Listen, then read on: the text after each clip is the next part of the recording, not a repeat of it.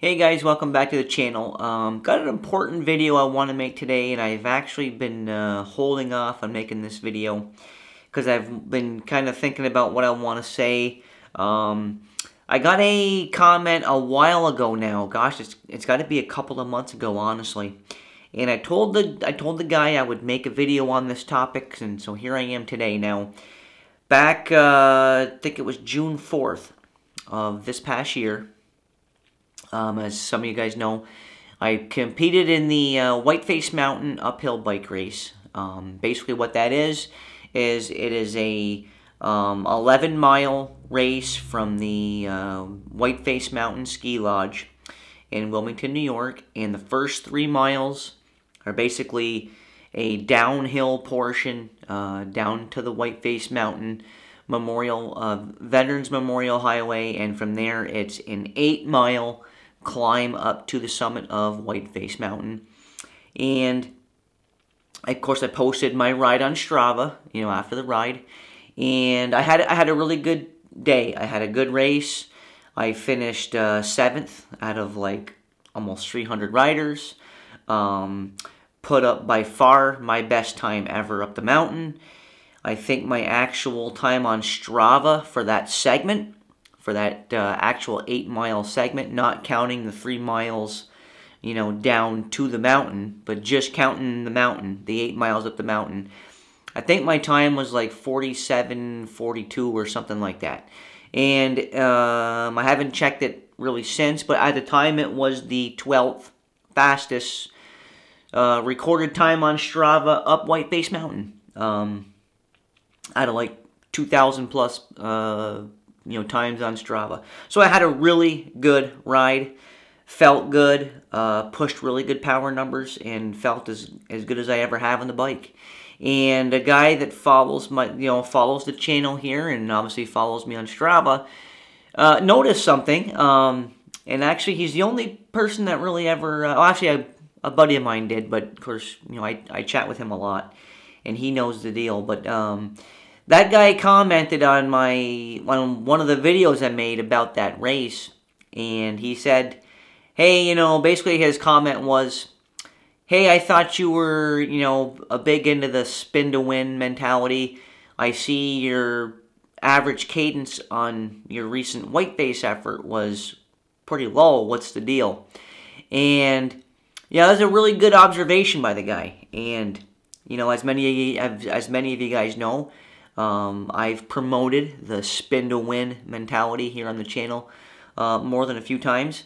And it's a mentality that I still use in my riding. But, I won't lie to you, on that Whiteface, on that ride up Whiteface, where I held an average power of 316 for, like I said, the 47:42, which put me, for my body weight, like right around basically 5.5 watts per kilogram up that mountain. So that was a pretty good day. And my average cadence, I think it was 77 up the climb. And that's because I did like the last 4+ miles of the climb out of the saddle, exclusively out of the saddle. And I was, obviously when you're riding out of the saddle, your cadence dips a little bit lower. And basically what I want to say in this video is, I used to think that you had to spin a really high cadence, that basically it would be more efficient and at the end of the day quicker for you to spin a higher cadence all of the time. And I won't lie to you, I no longer feel that way. Do I still think it's important to spin to win, or ride with a really high cadence in the hills? Certainly, at certain points, and this is really this is where things get a little bit more interesting. In the first 3 miles of the Whiteface race, at about the 3-mile mark is when you get to the there's a toll gate. There's basically a gate with a toll station where you have to pay to drive up to the summit of Whiteface Mountain, and that's at about the 3-mile mark from Wilmington. And there's somewhere around there. And up until that's the point, okay, that's the point in the race where I was no longer able to hold the pace of the main elite riders on that day. I think there was like, well, I was the last guy to get, or the first guy basically to get popped off that group of 8. So there was 8 of us, or 7 of us, because I finished 7th. So there was 7 of us in a very tight group the first 3 miles up the Whiteface climb. And we had some legitimate professional riders in there. One guy I know is a professional mountain bike racer, and I know a couple other guys are Cat 1s, Cat 1 riders, and there was some really fast guys in that race. And I was with them for the first 3 miles, and in that time frame, in the first 3 miles, I was using mostly a in the saddle basically spin to win mentality, because I was forced to try to hold accelerations.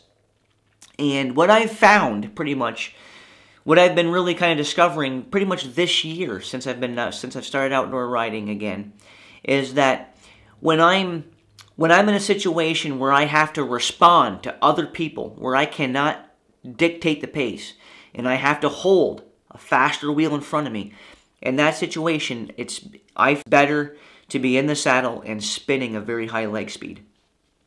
I just feel it's easier to basically close the gap. To close the gap and hold the wheel. It's easier to do that when you're spinning high cadence, when you're really being pushed above your limits. I still think spinning to win is the way to go in that scenario. But what happened is, once I, kind of got shelled off that, front, 7-guy pack, and kind of had to settle into my own rhythm, at that point, I shifted down to a couple of harder gears, and I got out of the saddle. And what I've been finding this year is that I can simply hold. I have more than one FTP. I have an in the saddle FTP, and I have an out of the saddle FTP. And my out of the saddle climbing functional threshold power is simply higher than it is in the saddle. I mean, that's, for me, it's unequivocal fact. It's what I've seen day in and day out in my riding. If I ride out of the saddle, I can simply hold more power than I can in the saddle, because I'm using different muscle groups. I'm using those big glute muscles and those hamstring muscles when I'm out of the saddle. So, long story short, I basically, once I kind of had to settle into my own rhythm, I shifted down to a couple harder gears, and I was out of the saddle, climbing exclusively the last 4 miles. Never sat in the saddle one time. Rolled the whole way out of the saddle, which of course put me into a lower cadence, which decreased my overall cadence. I would say actually in the first 3 miles, my average cadence would have probably been 90 plus, because I was in the saddle spinning a lot to try to hang on to those guys. And then so my out of the saddle cadence, because I was keeping an eye on it in the race, I was down into the 60s. Honestly, I was climbing that hill the last 4 miles in the 60s for cadence, but I was out of the saddle and I had a maintainable pace going.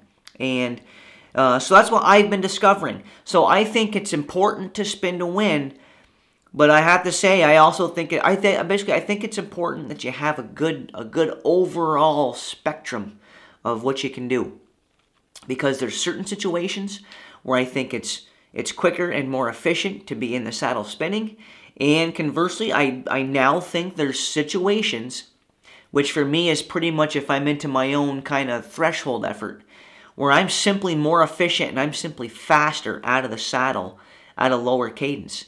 I pretty much first discovered this spring when I was down in North Carolina doing the Assault on the Carolinas ride. I did that in April. And of course, as you guys know, I trained hard all winter. See, before basically last year, when I started back racing again, I had taken like a 3-year break off the bike. Last year, spring of 2016, I started riding and started racing again after a 3-year break off the bike. So I was coming into 2016 basically pretty unfit. Okay, I didn't have a very high level of fitness, compared to what I do now. And so last year, honestly, because my FTP was so much lower last year, I pretty much had to spin to win in order to do well in the hills, because I didn't have the threshold power to push the bigger gear. I simply didn't have it within my capabilities. But what I discovered this year, after training all last spring, all last summer, and keeping the training going all winter, did the trainer road programs all winter, worked my tail off all winter trying to get good and trying to improve. So I came into spring of 2017 a lot fitter than I was in 2016. And what I pretty much started discovering right off in the early spring is that I could simply push bigger gears than I could ever push before. I had the strength and the FTP to do it. Like on that Assault on the Carolinas ride, you know, we started out towards the end of the pack. And again, we were just out on a training ride. And of course, there was hundreds of people in front of me. And so I kind of always had a carrot to chase. You know, the whole ride, I just kept picking people off, picking people off, picking people off. And what I found was that in that ride, like, I wasn't having any trouble pretty much riding the big ring out of the saddle. Like, I could just kind of ride, I could just kind of just keep riding out of the saddle, pushing big gear, going pretty fast, catching guys like crazy. And I was like, geez, you know, I couldn't do that. I mean, I remember that day in that Assault on the Carolinas ride thinking to myself, I couldn't do this last year. Last year, I would have been, you know, in the small ring, you know, spinning a much higher cadence at this point, trying to go fast. Whereas now I'm in the big ring, and I'm out of the saddle, and I'm going pretty fast, and I'm really not struggling, you know. And that's where I really kind of first realized this. And of course, I've been continuing this style, you know, throughout the spring and summer here. And pretty much, again, guys, what I found is consistently day in and day out this year, now that I have a higher FTP, I mean, I would honestly have to estimate my out of the saddle climbing FTP right around 315 to 320 watts, because that's what I held for 47 plus minutes up Whiteface Mountain. I held 316 watts for over 47 minutes. That's my FTP out of the saddle, I would have to say.